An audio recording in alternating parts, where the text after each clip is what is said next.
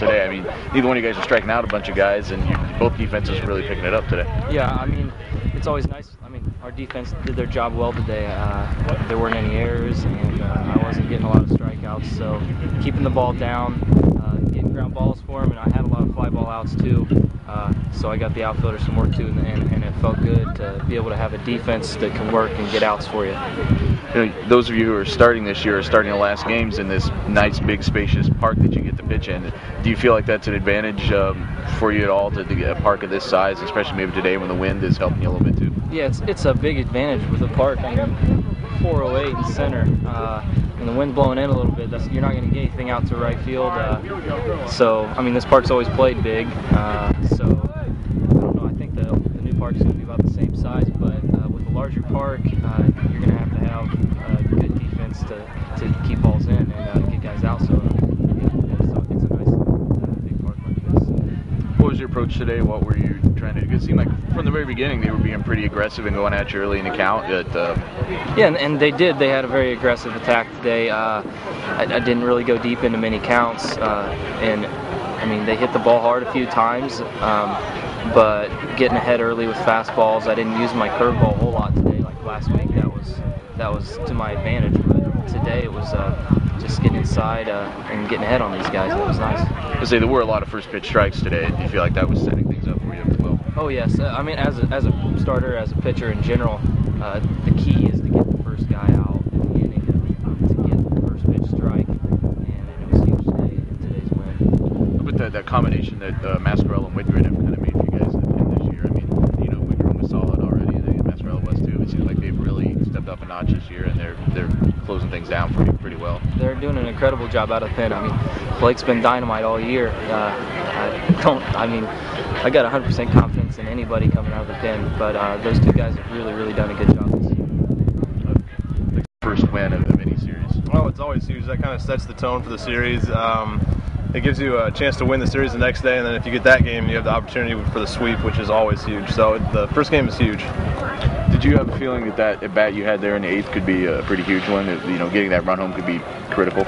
Yeah, I mean, it's always good to scratch that extra run across at the end if you can, just to going into the 9th inning, giving your pitcher one extra run to work with, and it just changes the whole circumstances of the last inning. So always getting that 1 or 2 across late is always big for you. It's been a while since anybody scored on Joe. I mean, I think this is 2 weeks in a row. From what you've seen, is there something he's doing these past couple weeks that's taking it up a notch? I mean, that's just Joe. That's what Joe does. He's done that for the last 2 years. He can throw any pitch for a strike whenever he wants to. So he can locate. He's got good stuff, and when he's on, he's on. So he can do that on any given Friday when we play. So it's we play with a lot of confidence behind Joe, and he's a great Friday night guy. Obviously, defense is really solid behind him today, and I wonder how much it helps when he's up there throwing first pitch strikes all the time. Didn't walk anybody. That's got to make it easier on the defense. Oh yeah, just sometimes challenging them, make them put them in play. Letting our defense make plays. Our good pitching with our defense. When we're both clicking, it's tough.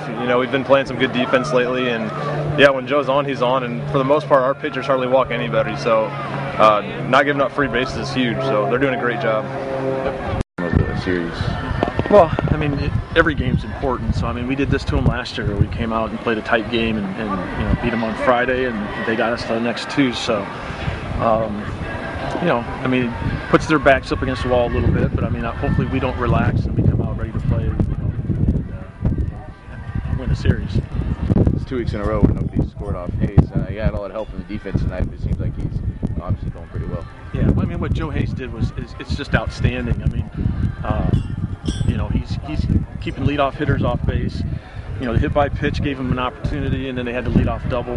But Joe battled. He battled with runners in scoring position. But I mean, really, up until middle of the ball game, I mean, they didn't really even threaten. So that's a credit to him. And I thought Kevin Pilecki called a great game as well. So I mean, those two have worked really well together.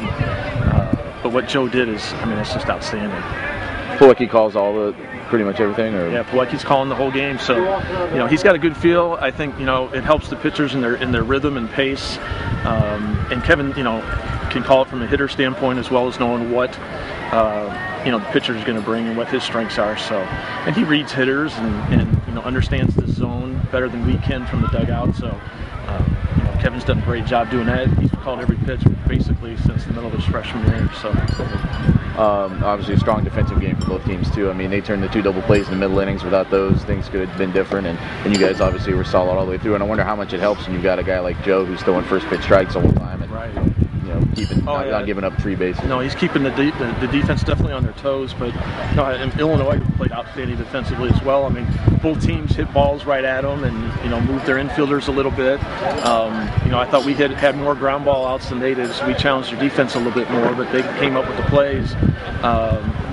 Defensively for us, I mean, I think they had 12 fly ball outs, so we didn't have to do as much. But when we did, we came up with the plays that we needed to do. Miller's been playing outstanding at short, and he continued that today. That can also be, a senior pitcher who knows the park and knows the wind and knows he's got some fast, some speedy guys on the outfield. And the wind's blowing in a little bit. It's going to take a little bit more maybe to get a ball out. Maybe down the left field line, you got a chance, but it's a big ballpark. So they, Joe used that to his advantage, no doubt.